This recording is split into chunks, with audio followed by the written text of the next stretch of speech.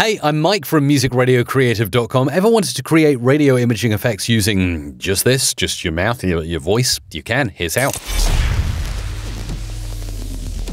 So here we are recording in Adobe Audition. I'm going to grab my microphone, make some silly sound effects. Boom. Okay, enough silliness for one day. There is some audio. Let's have a listen. Now, it sounds pretty much just like me playing with my voice at the moment. It doesn't really sound like anything you could use in audio production, but don't worry, we'll soon fix that in the multi-track of Adobe Audition. First of all, I'm going to take all of those sound effects that I created and I'm going to layer them together on different tracks in the multi-track. So here they all are. Now let's see how they sound like when I place them all together. Just trim that one up. All right, that's be good. Still really sounds like me, doesn't it? Okay, but what I can do now is select them all, time stretch a bit,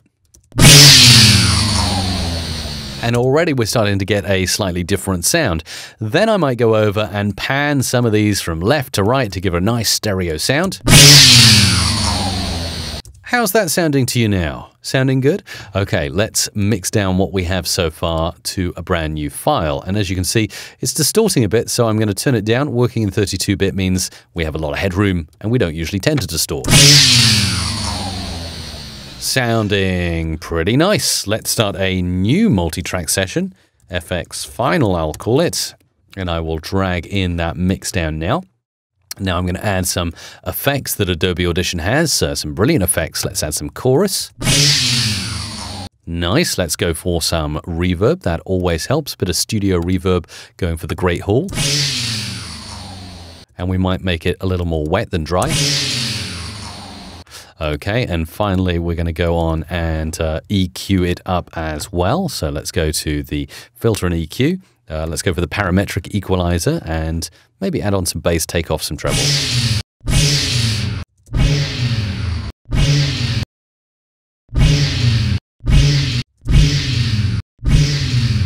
Okay, as you can hear, I've EQ'd it up now already.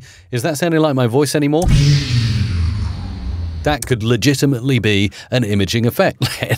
Let's go back and mix it down and hear how it sounds.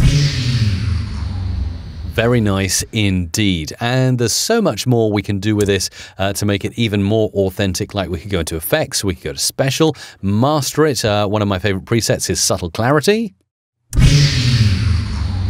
That's good. Let's take the mastering off. And of course, we could use some amplitude and compression. We could use the dynamics processing or even the multiband compressor if we're feeling brave and go for something like Pop Master.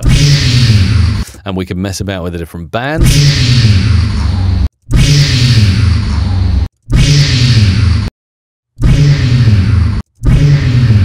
So we're really enhancing the bass there.